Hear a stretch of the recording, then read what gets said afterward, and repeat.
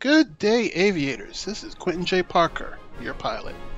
And I'm on the flight line of Randolph Air Force Base, finishing up the pre-flight of the Boeing-Saab T-7 Red Hawk by AOA Simulations. And once I finish removing all this ground equipment, I'm going to show you how to start this puppy up.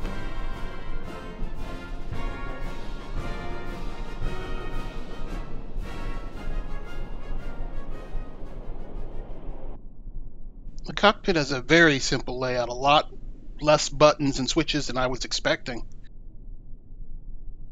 If we go to the options menu, there are basically just 10 options, including external power, if that's the way you want to start up. It's a 2-seat tandem configuration, and the controls of the rear seat match the front seat exactly, so it doesn't matter what position you start from.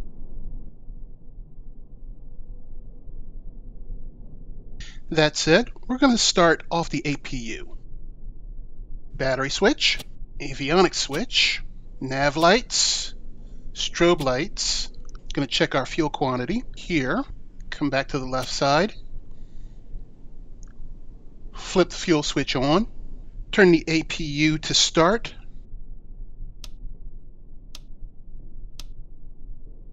Flip the starter switch.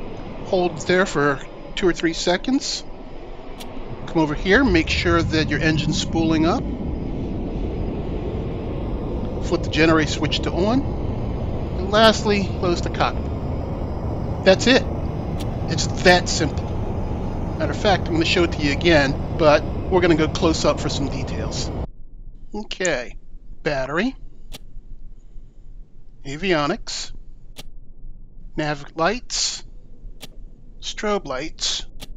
Check fuel quantity. Turn on your fuel. Turn the APU from off to start. And it'll snap to run. Engage the starter for 2 or 3 seconds. And when you're sure the engine's spooling up, engage the generator.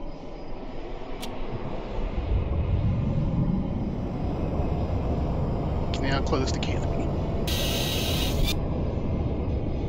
And that is how you start the T-7A Red Hawk. Go 332nd Fighter Group. Go 99th Pursuit Squadron. Red tails forever, baby.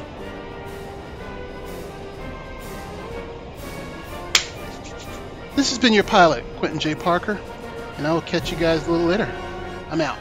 Bye.